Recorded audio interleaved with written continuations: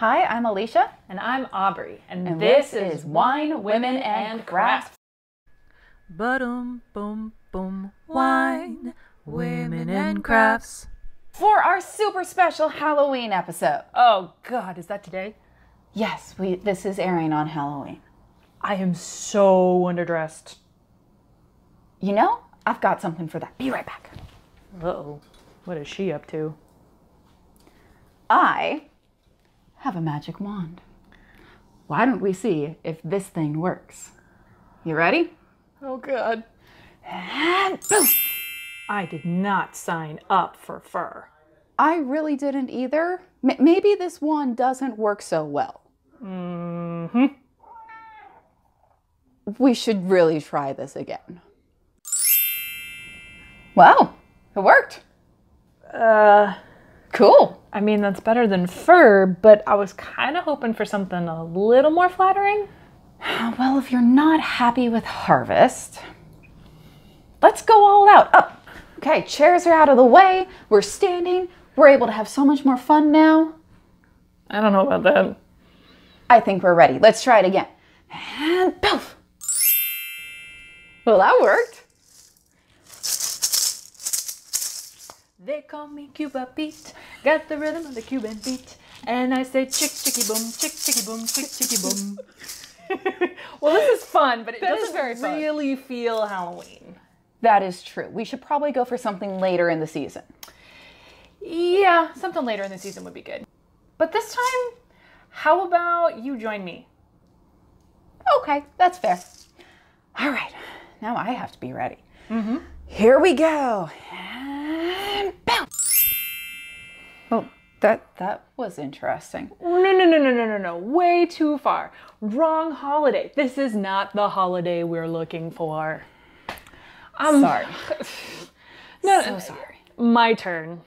We're going for something a little bit more dark. You took off all my hair. You made me blonde. This is not okay.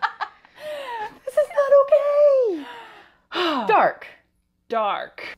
I've got a bad feeling about this. I was right to have a bad feeling about this. This is way too dark. I am not a skeleton girl. Give me that. We're gonna do fandoms. Okay, it worked. We are Borg. Resistance is futile. Oh, not even Ravenclaw wit can save me from that. Let's do something else, a little bit more different. And move. Oh, don't you look gorgeous? Ooh, steampunk. I kind of like this. This is fun. I've got a buccaneer going on. Fun. Could do this. I'm just not sure I can craft in this. They are a bit flouncy, and I really hate to get something on this jacket. Yeah. You know what? I know what we should do. All yours. I think we should go traditional. You ready? Traditional. Yes, ma'am. What do you think? I like it. But you know we're missing something. I know what it is. Give me that. And poof. Ooh. Oh, I like this. Ooh. Went a little crazy with the purple there, didn't you? I mean, here. What do you think? Well, you're gorgeous, but now you're Halloween. Very fun. But now that we have our makeup, it is time for the wine review. What have we got this week, Aubry? Well, just because it's the Halloween episode, I thought it would be kind of fun to do a Riesling from Transylvania. No, we're witches, dear. It's still funny. It is, but let's pour. Okay. Swirl it around and look for legs. Swirl and then sniff. Yes. I mean, not bad. I see no legs. I mean, it's not going to run off now, is it? I mean, I sure hope not. This is more of a food kind of wine, something that you Yes. have with like chicken or fish. Not so much by itself. Less of a dessert wine like the ones we've done previously. Right. So I'm going to give it about a 3 out of 5 stars. I give you the same. However, paired with the right food, this could be much better. Yes, it could. All right, so shall we get on to some crafting? Yes, we should. What are we making this week? Well, my craft is going to be a super fun door hanger of a little witch flying across a glow-in-the-dark moon. How about you? Very fun. I am making a voodoo doll out of a sock with yarn for hair. It's going to be fun. This is definitely going to be fun. Shall we get to crafting? Let me. All right, for the voodoo doll made out of a sock, your first step is to gather the materials. Second step is to turn the sock inside out and cut the legs and then sew those legs as closed.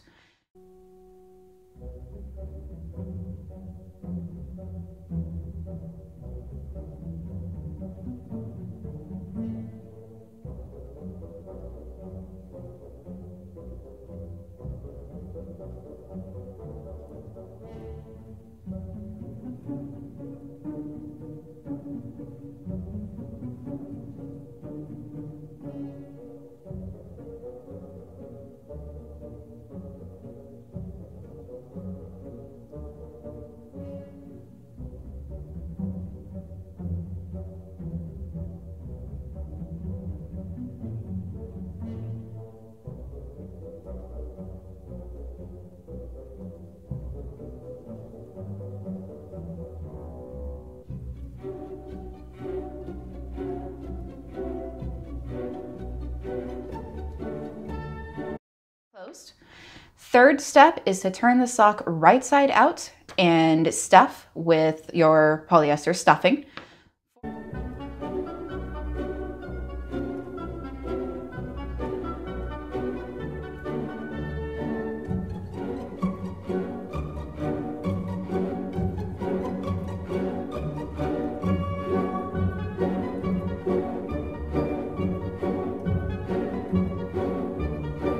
Fourth step is to stitch the top of the sock closed so that your stuffing stays inside.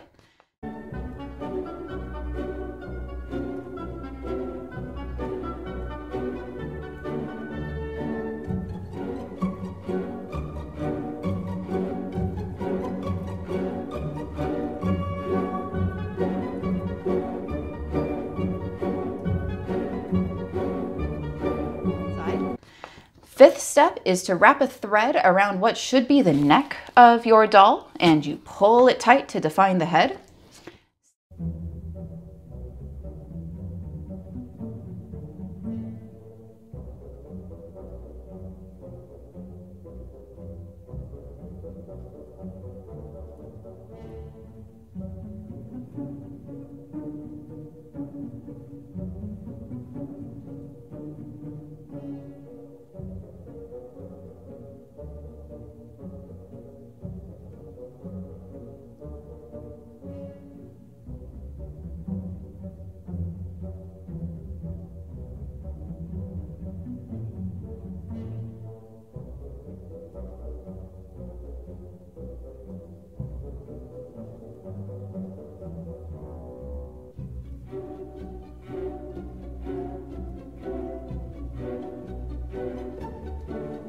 Sixth step is to define the arms. You are just stitching through the sock to make arms out of the stuffing.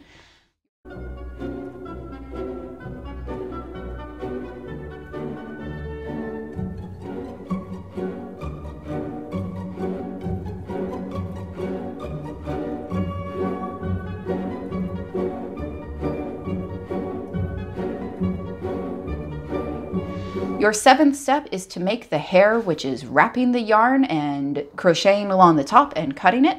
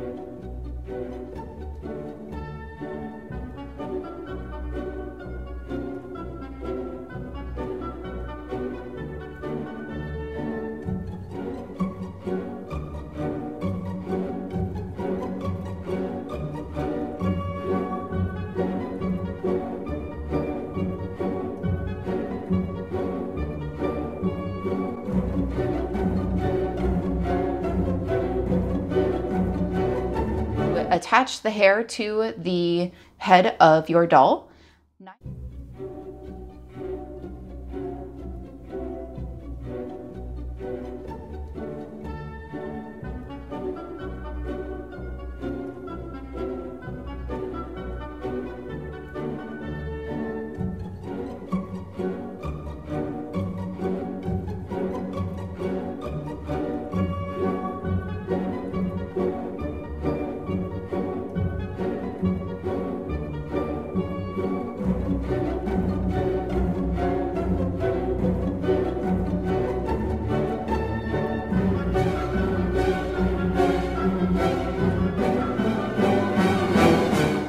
To stitch on your facial features. For the voodoo doll, we are doing X's for eyes, but for any other doll, you could make whatever shape you wanted.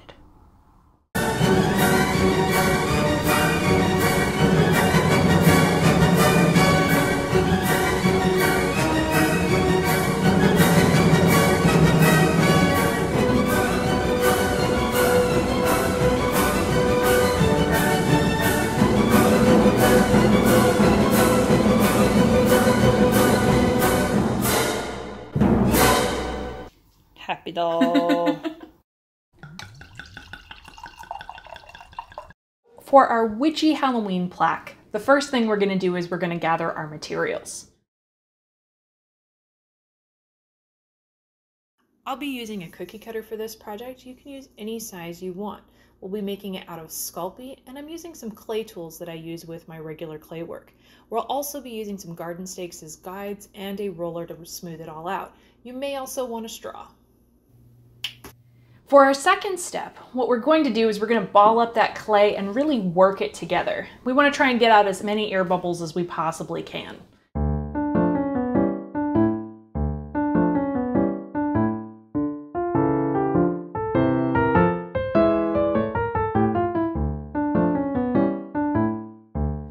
I think we should use a little magic on this. What do you think?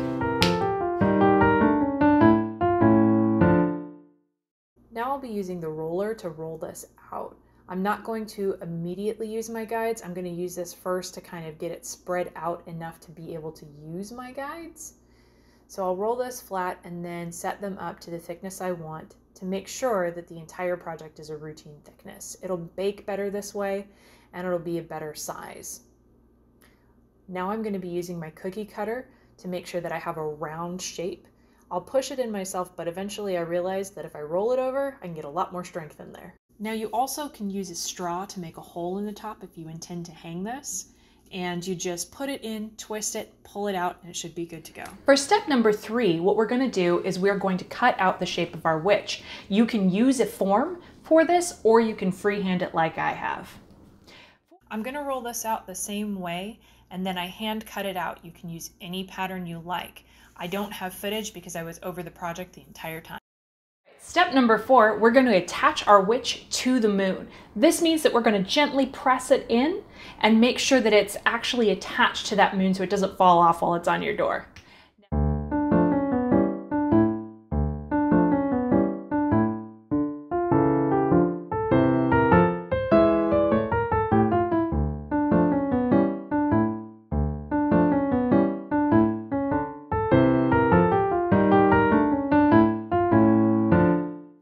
Here I'm using a knife to cut the grooves and the definition to the end of the broom. The nice thing about this is that you can give it a custom look. Step number 5 is going to be baking your Sculpey creation. Your oven needs to be at 250 degrees and you want to bake it for about 15 minutes per 1/4 inch that you have it in thickness. Step number 6, you want to make sure that it is completely cool before you start to paint on this. If not, the paint will do weird things, it won't dry correctly, and it'll be a little bit strange. For step number 7, we're going to paint the moon. The moon, I used glow-in-the-dark paint, and because of the charge needed, I ended up having to pour it on, and it took forever to dry. It may take more than a day to dry between this and the letters, so please be patient, and you'll have that great charge at the end.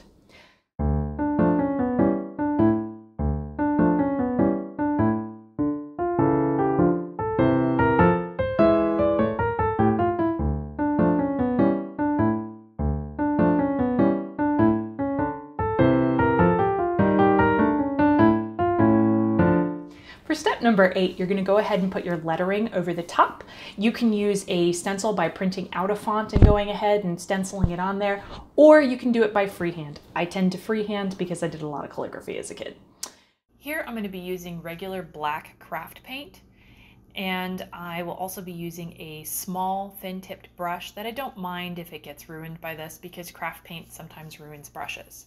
You can see in the background I've already planned approximately where I want my wording to be, and it's a really messy one, but it helps me space out where I want my wording to show up on the actual project.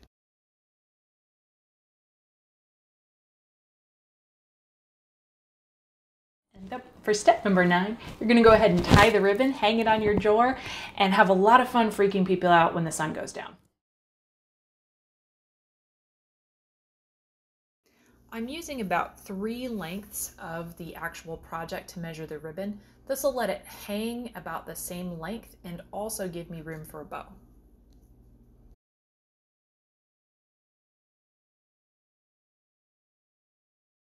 Here I'm tying a knot at the base of my bow because that'll give me something to tie against, and then I just do a regular bow and position it so that it looks pretty. So here I'm going to be burning the ends of my ribbon to try and make sure that they don't fray. Plus, it's fun to play with fire.